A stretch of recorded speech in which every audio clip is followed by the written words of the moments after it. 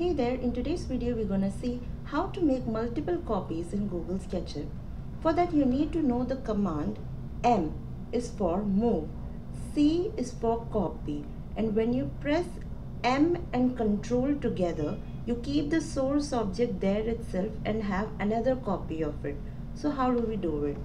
Select the object, make sure it is in group, select the source point, like press M and select the source point and press Control to move it. Okay.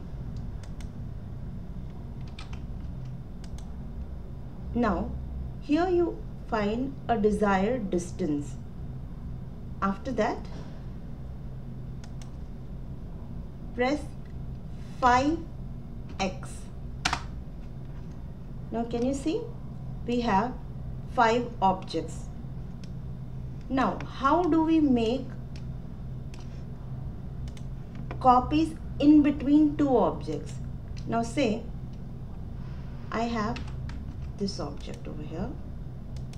Okay. Let's make a source and